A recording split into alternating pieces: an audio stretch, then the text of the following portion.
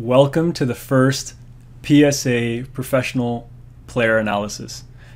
My hope through this is to give you guys a really detailed insight into how the players move, what their biomechanics look like, what it means for you in terms of muscles you got to strengthen and work through, and then also share some insight into some tactics and some technical work, and maybe just go through some fun games and rallies and break them down in a bit more detail than we normally do.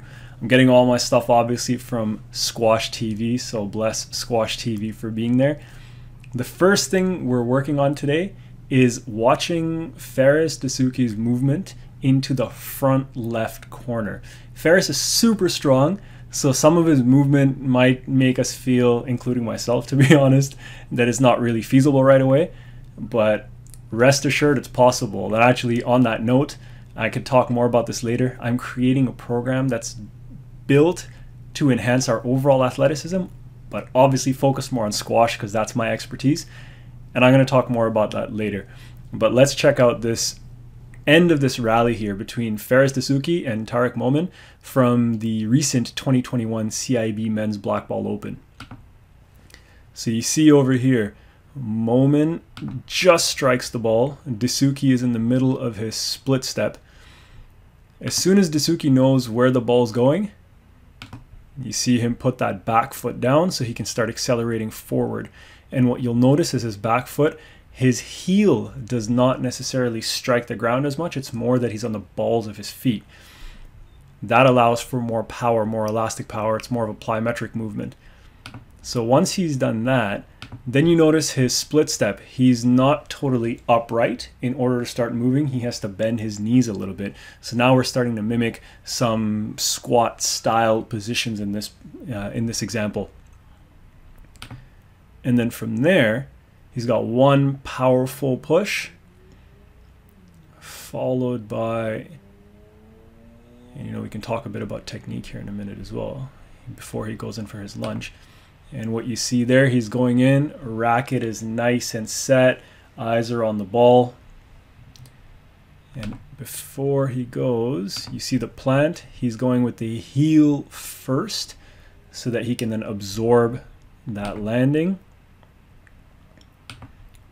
You notice his upper body's coming down. He's got, and I'm going to talk about this more in a minute, he's got this joint angle over here.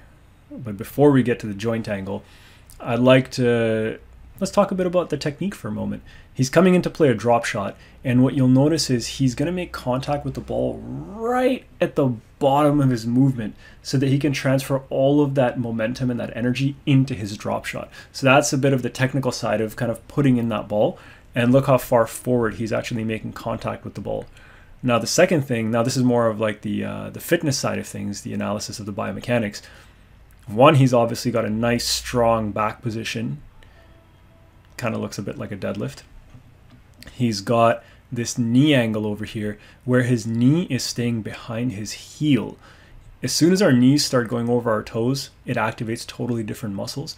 When our knees are in line with our heel or behind the heel, it activates totally different muscles.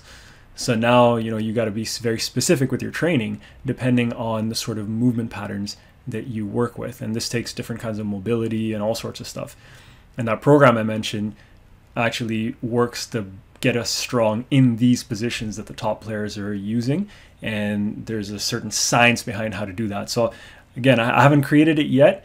I have the outline of what it looks like, but I haven't recorded all the videos. So when it's ready, I will definitely share it with you if you are interested. So now let's keep going here. So we got that knee angle when he's making contact. Now he's already made contact with the ball, and he's still got that solid knee angle. He's got that strong back. Ton of strength required for that position.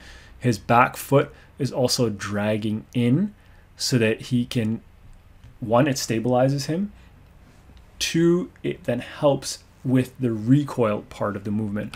So you'll notice that in a minute. See, he's bringing that back foot in. His back starts going up. I can go back a little bit here. I drew this arrow. His back is recoiling, his back foot is coming in, and his front leg is pushing out, sort of all happening simultaneously. So the push out is happening simultaneously with the leg and the back, and that back leg is dragging in to narrow that base of support a little bit.